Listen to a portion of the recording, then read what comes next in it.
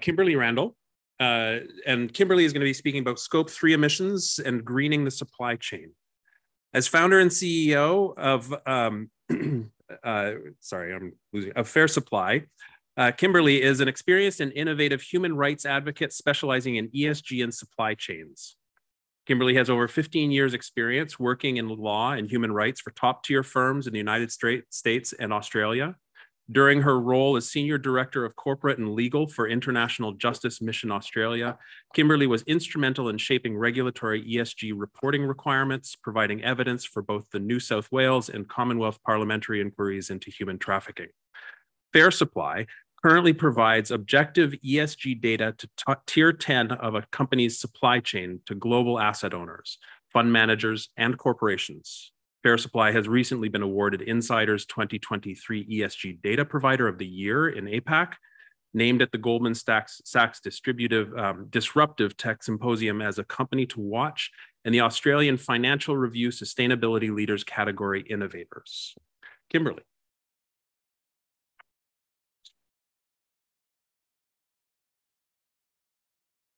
Thank you so much. Thank you, Peter, for the wonderful opportunity to speak to you today. My company is based in Sydney, Australia, and so I've travelled a long way to be here this afternoon. But it's wonderful to be here to speak about such an important topic. And it's been reiterated throughout the entire day that a missing piece to solving this puzzle is data. And so before I launch into the methodology behind Fair Supply's data, as we cover GDP of 98% of the world's GDP up to Tier 10 of the supply chain at a macroeconomic level, I'll talk to you a little bit about how this human rights lawyer became an ESG data provider. And so as you heard, I started my career in commercial litigation in the United States.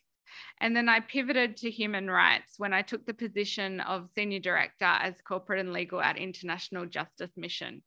And traveling to Uganda and Bangkok and Cambodia, I got to meet survivors of forced labor abuse. And it was there I realized that forced labor and other ESG risks were actually occurring deep within a company's supply chain. It was very unlikely that the companies that we were purchasing from, services being provided from, or investments being made were exploiting people at the first tier of the supply chain, but rather these human rights abuses were happening deep within the supply chain. So my quest to provide visibility into global supply chains now to measure forced labor, carbon emissions, and biodiversity risk really came from a simple theory of change, which is you can't fix what you can't see. When I started Fair Supply, I just assumed that there would be a technology provider whereby companies could upload their specific investment portfolios, their asset types, their securities, their spend data, and that risks could be identified beyond Tier 1 of the supply chain. But learning about the problems of existing data providers became apparent very, very quickly. And the 4 problems with them were touched and very well articulated this morning, but just in case you've forgotten in the 6 hours, I'll go through them again because they've been well documented not only in peer-reviewed papers, but also by the OECD. And that is that ESG data, especially carbon data, is subjective and largely based on what companies are reporting about themselves. So take 2 companies, for example. Both are using entirely different methodologies to measure Scope 1, Scope 2 emissions, and maybe not even measuring Scope 3. I'll get to Scope 3 in a minute. Each company is using an entirely separate methodology and reporting numbers in which trillions of dollars of investment decisions are being made. What could possibly go wrong? I heard the example before that this type of subjectivity in the methodology in which carbon emissions are being reported can be similar to you asking your child what they did wrong? The answer is not likely to be consistent, but rather reported through the lens of the methodology in which companies are using, which can be different from each other. There's significant risk in doing this. The other issue, and I'll touch on scope 3 now, is that scope 3 emissions are essentially defined by the Greenhouse Gas Protocol as anything beyond scope 2 emissions. So an example of the subjectivity and even reporting scope 3 emissions is that you could have one company who accounts for everything from production to consumption in their scope 3 emissions, and another company that reports scope 3 as scope 2 plus 3 tiers down, or scope 3 plus 1 tier down. So the inconsistency of reporting is really the basis for trillions of dollars being moved through the economy. I don't think I need to spend too much time on outlining the significant problems with investment decisions being made on such subjective data. Instead, I'm going to present you with fair supply solution.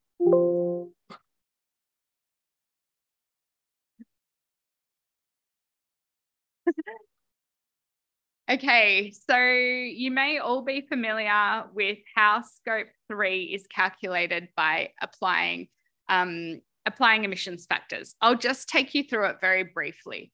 Essentially, emissions factors are multiplied with the expense and are meant to encompass all upstream scope 3 emissions for the corresponding expense. So we might have a client who is purchasing electricity, transport, production, and essentially applying emissions factors is a very well-established approach. The methods to determine emissions, but the methods to determine those emissions are largely related to factors unknown. And a big unknown factor related to these emissions factors is what country the emissions are, what country the carbon is being emitted from, and what industry the carbon is being emitted from.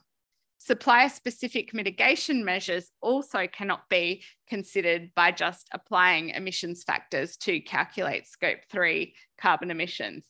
And supplier-specific supply chains cannot be considered. So in circumstances where you have the same two different companies in the same industry and country, what one company is doing to mitigate their emissions or use alternate supply chain pathways to measure their emissions is not being taken into account in just applying emissions factors.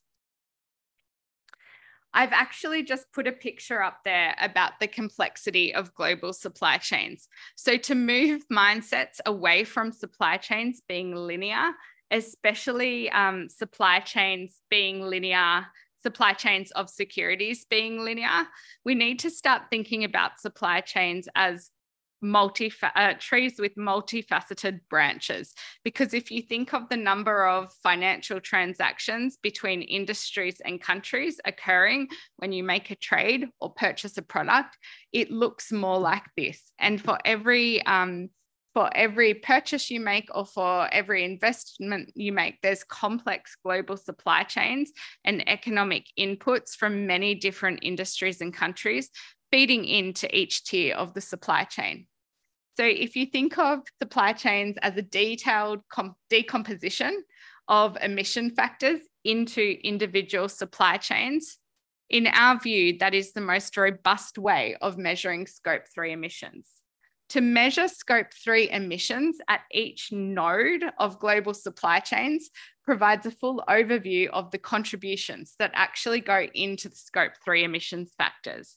And then when I'm talking about scope 3 emissions factors, I'm talking about the 15 categories under the TCFD. So we're not just applying an emissions factor that may be publicly available and then scaled by GDP. We're actually analysing each node of the supply chain. This offers the possibility to refine the emissions factor and rework. So for example, turning different supply chains on and off. And this gets really interesting when you start to play around with it, because you can actually turn countries, supply chains of individual countries, on and off based on predicted geopolitical factors, or other things that you're trying to quantify as investment analysts. It also means that it also means that specific parts of the supply chains are based on new data and information. So when companies mitigate their carbon emissions, we're able to put that in on a company-specific basis to the relevant supply chain. And the many emissions factors are actually based on the input-output models that we hold.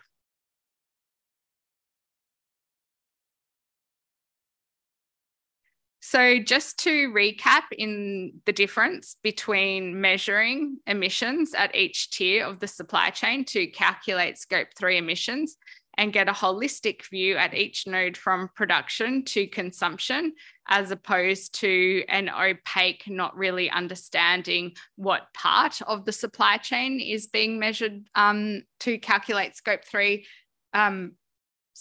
emissions. Fair Supply has used an integrated assessment engine which follows the same philosophy as the emission factors approach, but offers a more insight, detail, and options to further refine those emissions analyses. We solve the problem by using objective data sets. So all underlying data, whether it's economic supply chains or emissions data, are sourced from official data providers, not self-reported data providers. So these include the national statistical agencies of 197 countries, UN statistics divisions, Eurostat, and all economic data is compiled actually according to the UN systems of national accounts. All emissions data is provided by the individual countries, which in return compile these according to the UNFCCC standards. Our unique hybrid approach means that our engine can accommodate as much client-specific data as we have access to. So no longer are we just measuring companies' efforts to report carbon emissions based on what they're doing to mitigate exposure, but we're actually combining that information with the objective data that we own. And this allows our clients to insert company-specific information into the supply chain engine. So what do company-specific emissions factors look like, which is essentially our model?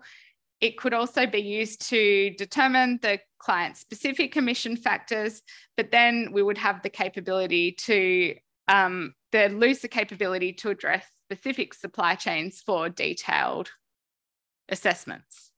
We can also apply this system to calculate downstream emissions. You can see that the upstream impacts of downstream have impacts on downstream supply chain. So we've addressed this to mitigate any risk of double counting. You can see an example of where downstream emissions can have an impact in upstream supply chain, and that Scope 2 and Scope 3 emissions associated with the processing of sold products in Tier 2. So by taking a unified approach, the same source data sets and company-specific information, we essentially mapped the entire global economy. We did this in terms of our underlying data sets by taking the national accounts of every statistical agency from 197 companies and optimizing them using input-output analysis to trace 60 billion supply chains. That is our core IP. Our use case is being able to quantify scientifically carbon emissions, forced labor, and species impact along the entire supply chain of investment portfolios and procurement data. I'll take some questions. Questions for Kim? One at the back, way at the back. Sure, go ahead and I'll repeat it.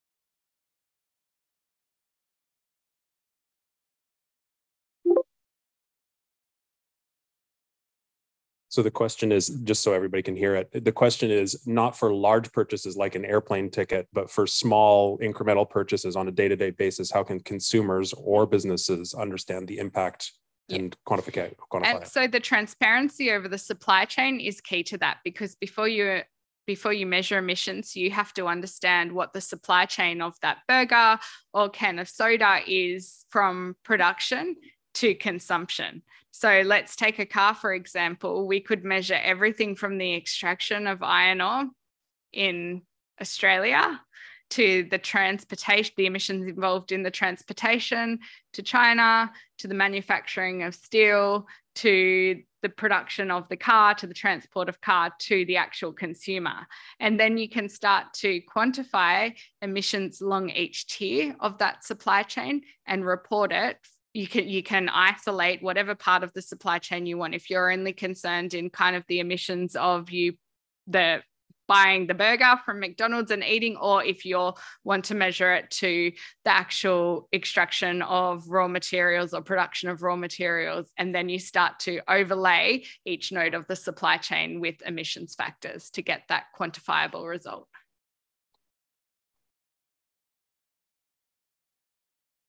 So we can do that. Yes, our technology can do that. Next question. Yeah. Ted Carmiller, Responsible Alpha. Thank you for the great presentation. Do you see any gaps in data availability for the building sector and sectors that are adjacent between the EU, the United States, and other places internationally?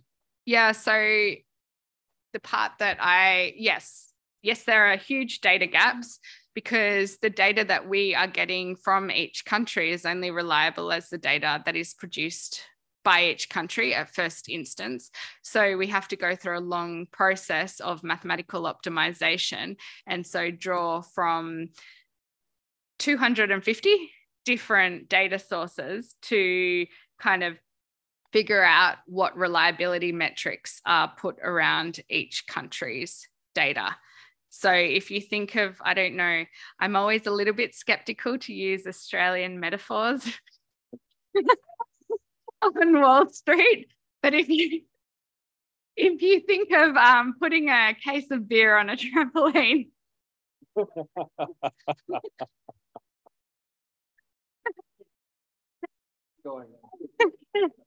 I think I'm just diminishing all credibility and, jumping up and down and having to balance it with different mathematical optimization techniques to ensure that the data that we're relying on from each company can be verified by multiple different data sources. Got it. Thank you.